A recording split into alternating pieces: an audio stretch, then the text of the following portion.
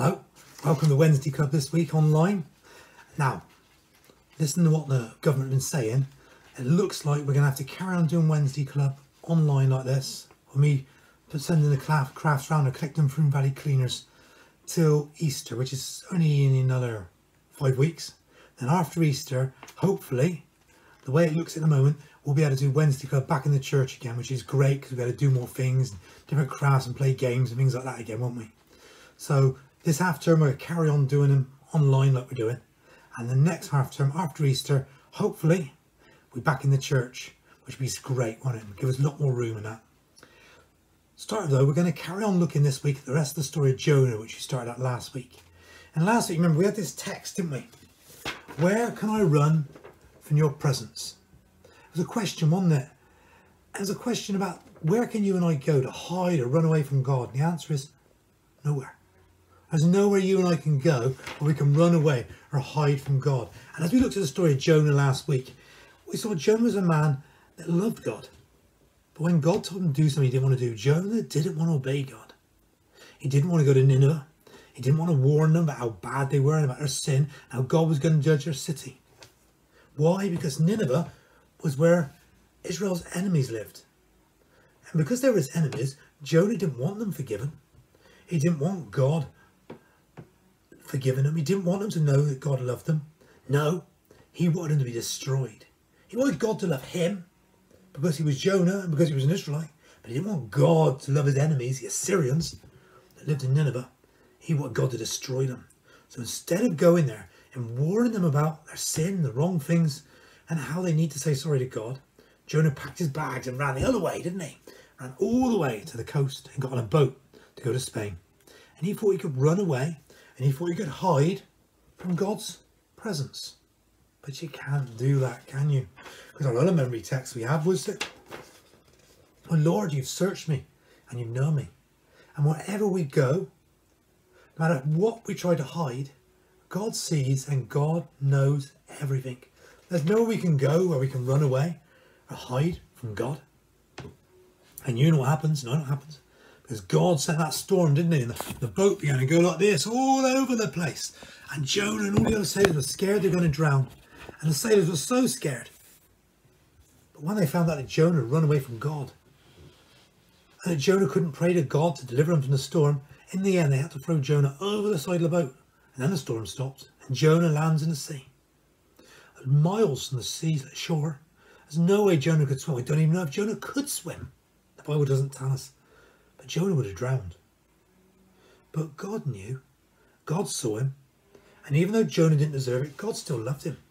And God sent a big fish that swallowed Jonah whole and saved Jonah from drowning. And Jonah's now right down in the bottom of the ocean. And the fish's tummy. Seaweed wrapped all around his head. Looking a right mess. And it's there that Jonah realises that you can't run away from God. You can't hide from God. And wherever you go, God's love is bigger and greater. And God loves everyone, whether we deserve it or not. And there, in the bottom of the ocean, the fish's tummy, with the seaweed wrapped all around his head, Jonah began to pray. He knew God saw him.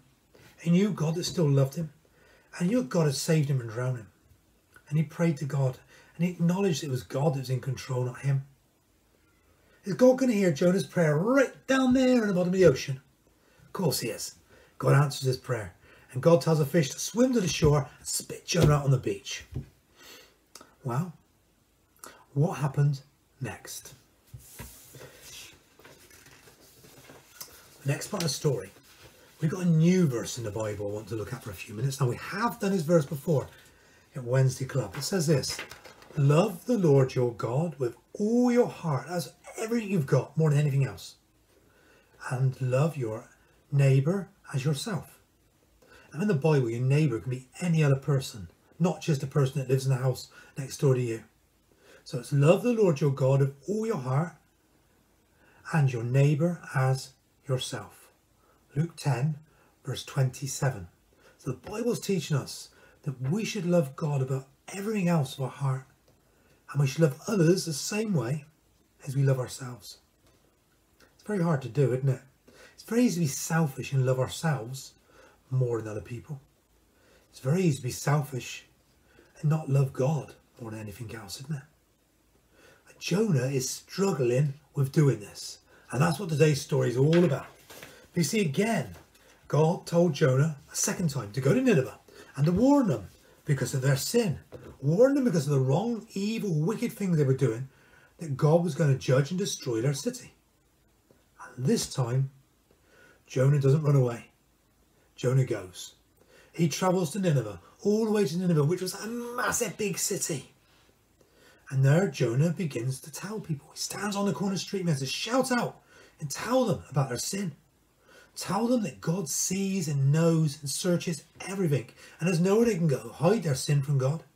And in 40 days, their city is going to be destroyed by God unless they said sorry. And I think Jonah thought Nineveh is so evil, it's so bad, they're never going to listen to me. They're never going to say sorry. They're never going to trust God. And so they're going to get destroyed. So when he finished going all around the city and telling people God's message, he went outside the city and he sat down outside the city and he waited. And he had to count the days. 1, 2, 3, 4. And he thought, it's a bit like an advent calendar at Christmas. When I get to day 40, that's it. I'm going to be able to see Nineveh destroyed and they're all going to be gone. My enemies are going to be gone. It's going to be great. Not really loving your neighbour like yourself, is it? That's not really loving as God loves us, is it? Jonah's being really selfish here. So he sat and he waited. But you know, Jonah was wrong. When the evil king of Nineveh and all the evil people in Nineveh heard Jonah's message from God, they believed him. They believed him. They put on all their old clothes to show how sorry they were. They stopped eating to show how sorry they were. And instead they all began to pray. Everyone in that big, big city full of thousands and thousands of people began to pray. The king even passed a law that everyone to stop doing bad things and to pray to God and ask him to forgive them.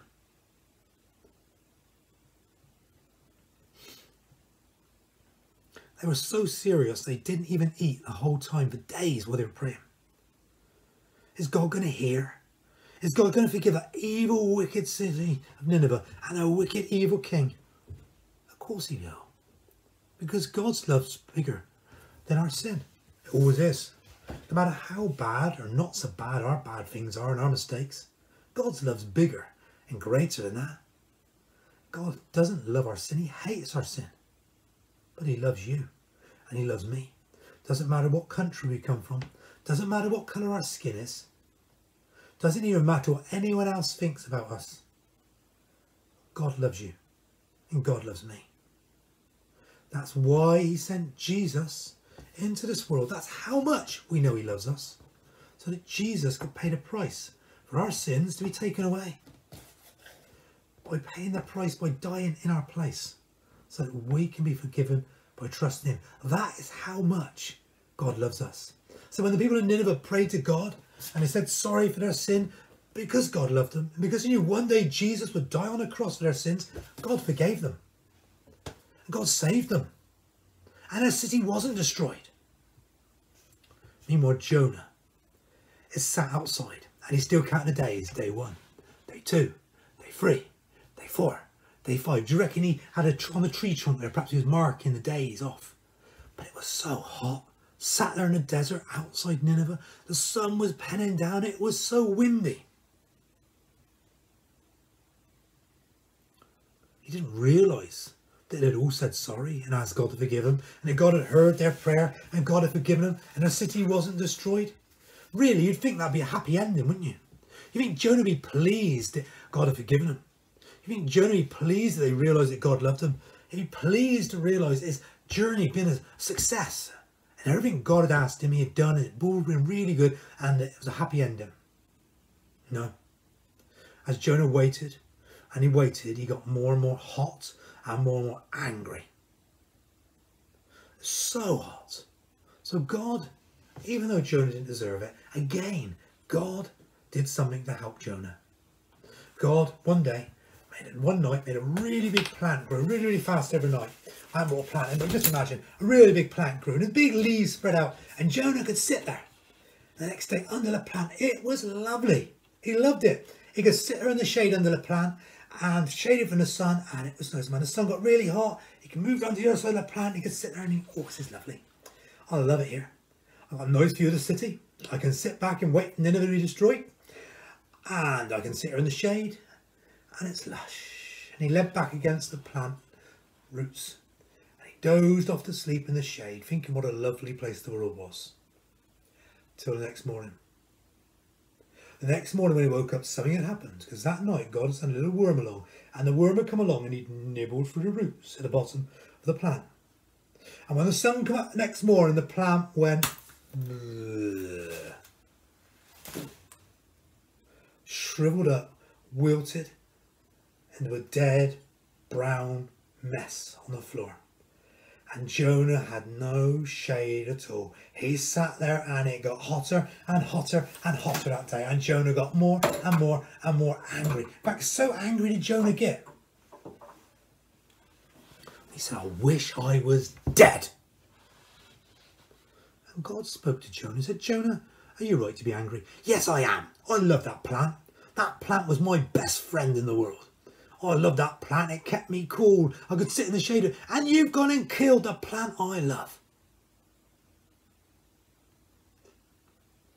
God spoke to Jonah again, very patiently. Jonah, you loved a plant? It's just a plant. It grows, it dies. That's life. You loved a plant, but you hated all those people in Nineveh. In Nineveh was 120,000 children who'd never done anything wrong. They were so young they couldn't even tell the difference between their left hand and their right hand. They couldn't even spell their name. They weren't even old enough to go to school. 120,000 of babies and children and toddlers. And you wanted me to destroy them, but save a plant.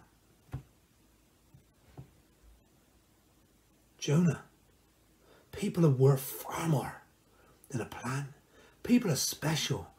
They've got hearts, they've got emotions, they've got feelings, they've got families. I love people more than anything else, Jonah. You wanted me to love and save a plant. I want you to realise there's people who are more important than plants, Jonah. And God loves us, every one of us. And Jonah had to learn that lesson, didn't he?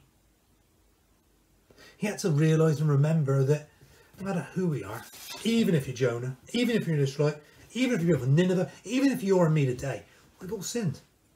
We've all done things wrong. We've made mistakes. And none of us deserve God to love us. And yet so great is God's love that he still loves us. That's why he gave his son. That's why Jesus came into this world. That's why he gave his life and died on the cross. So that you and I, no matter who we are, can be forgiven. Can be saved. You see, God searches and he knows everything about us in our hearts and our lives. He's loved you and me more than anything else in this whole wide world. That's why he says to you and me, if we realise how much he's loved us, we should trust him. And we should say sorry and ask him to forgive our sins and to be our saviour. If we do that, then we should love him more than anything else, because that's how much he loves you and me. And if we really love him, we want to love the people he loves. That means we need to love other people. Even people we don't perhaps like. Even people that are different to us. We should still show God's love to them. You and me, if we know God loves us, we shouldn't be a selfish person, should we? We should love God first. Then we should love other people, and ourselves last. It's very hard to do. But you can only really do that when you really know just how much God loves you. And just how special you are to him. Jonah had to learn a really, really important lesson, didn't he? So did the people of Nineveh. And we have to learn it too. That we need to say sorry to God for the wrong things we've done. And we need to trust him to be our friend and saviour. And if we do that because he loves us, he'll hear our prayers. He will forgive us. He will save us. And he'll be our friend forever. And if that's true, he says, you need to love me. Love me because I first loved you.